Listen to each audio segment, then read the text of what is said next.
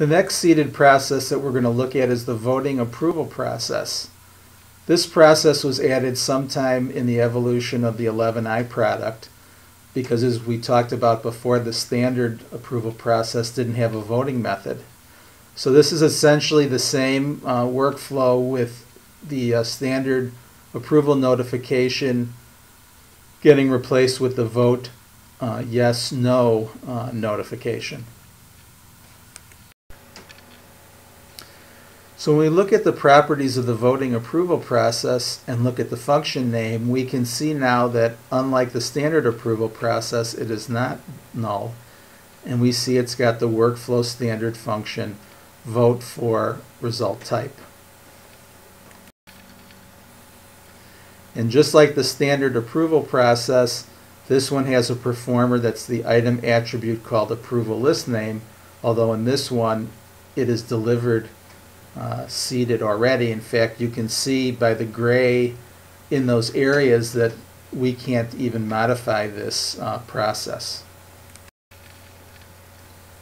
And then when we look at the node attributes, we see the voting option here called we require all votes, and that we need 100% yes, which is called blackball, which is that anybody voting no will cause it to be rejected.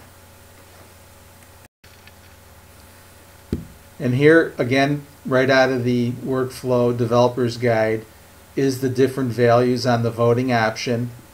When we look at the reference note from Oracle, they talk about using the require all votes.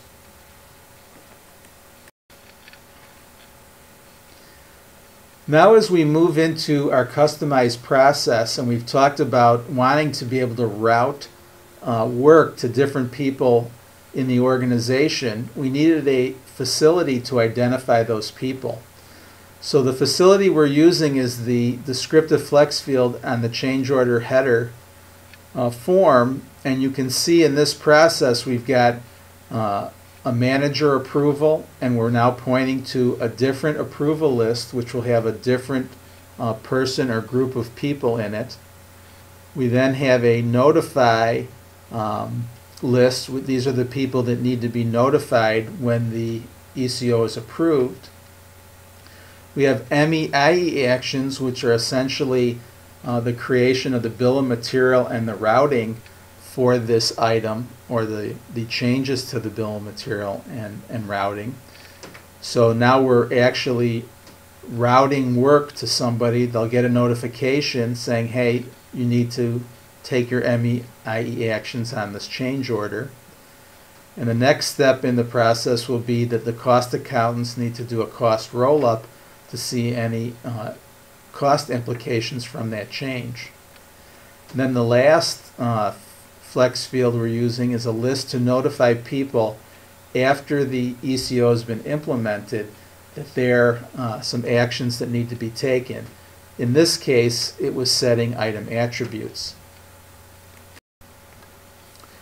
This is the approval list form in Oracle Engineering, and as you can see, these are the approval lists that were set up in the flex field, and if you look kind of behind the list of values, you can see the list has a name, a description, and then you can put a list of employees